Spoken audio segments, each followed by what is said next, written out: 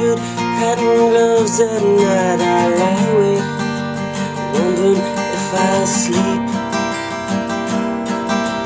wondering if we'll meet out in the streets to take the skyway. It don't move at all like a subway.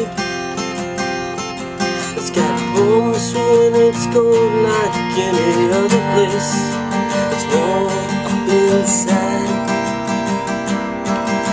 sitting down and waiting for a ride beneath the skyway.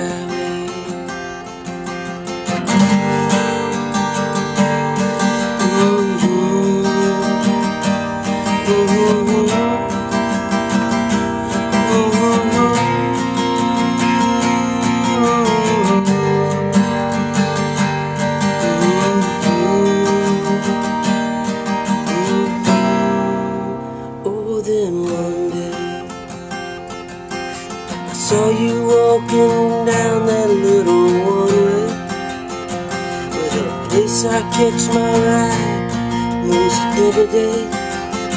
And what a damn thing I could do and say, up in the skyway, skyway. Up in the skyway.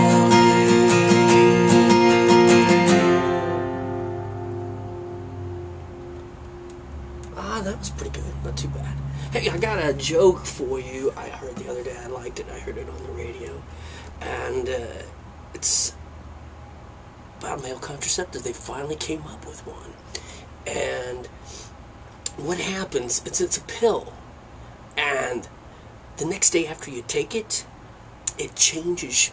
The day after you have sex, you take this pill, and it changes the man's blood type.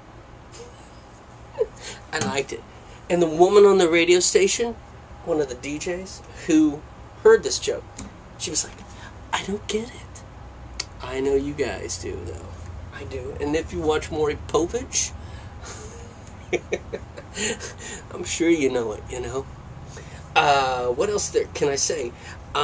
Today is Sunday. It's August 1st, 2010. And, I don't know, the song I just did was called Skyway by The Replacements. It's from their 1987 album called Pleased to Meet Me. It was a really defining record for them in the 80s.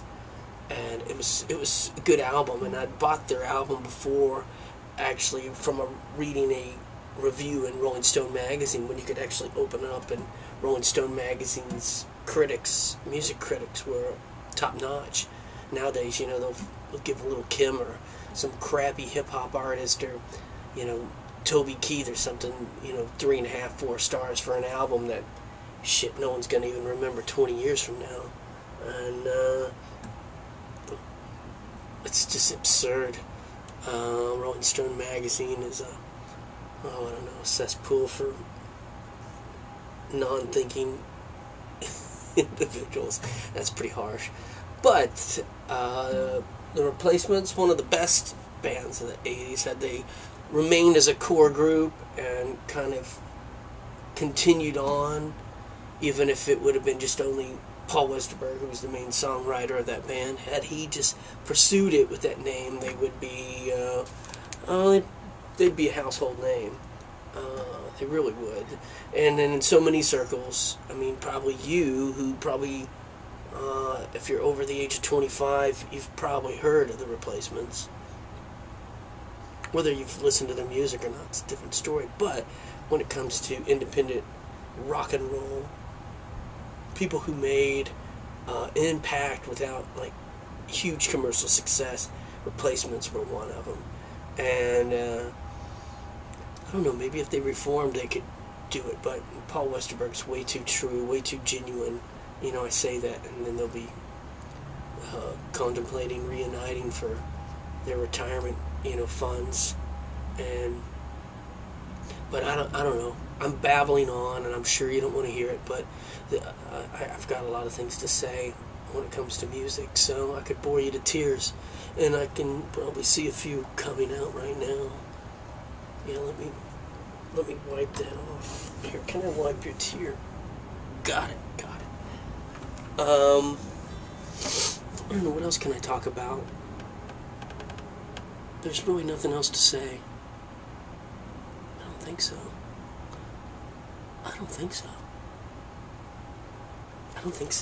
Alright, I hope you enjoyed the song. It wasn't me, it was Paul Westerberg. Like I said, Pleased to Meet Me. It's got Can't Hardly Wait on there too, which is the last track on there, which was a movie title for a film in the early mid-90s that starred the wonderful, lovely Jennifer Love Hewitt, who we all know and love. All men know that her boobs have a much better career than herself. Thumbs up to Jennifer Love Hewitt, except for that TV show called Ghost. That is insanely fucking idiotic. Sorry, Jennifer. I hope you'll still date me when I come out to Los Angeles next week. But, oh well, you know. You live and you lose. Okay. Alright. Bye.